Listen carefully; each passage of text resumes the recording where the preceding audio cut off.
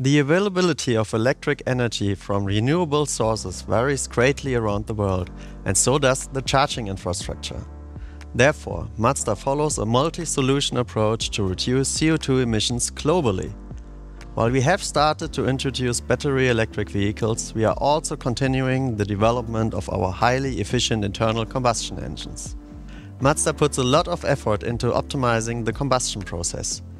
Its low-compression Skyactiv-D diesel engines provide outstanding real-world emission performance. For its new lineup of large platform vehicles, starting with the CX-60, Mazda developed new inline six-cylinder diesel engines. Following its right-sizing approach, Mazda determined the ideal engine size to achieve an efficient combustion and low emissions. The 3.3-liter Skyactiv-D diesel engine uses a newly developed combustion technology called distribution-controlled partially premixed compression ignition, short DCPCI.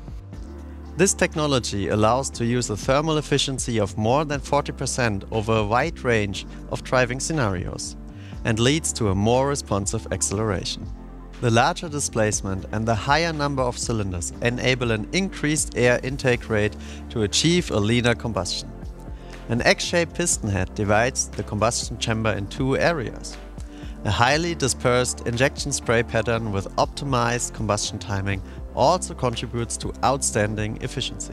The six-cylinder powertrains are equipped with the new 48-volt Mazda M hybrid boost system.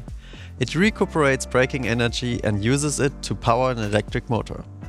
This motor can drive the vehicle when cruising at low load and supports the internal combustion engine when accelerating.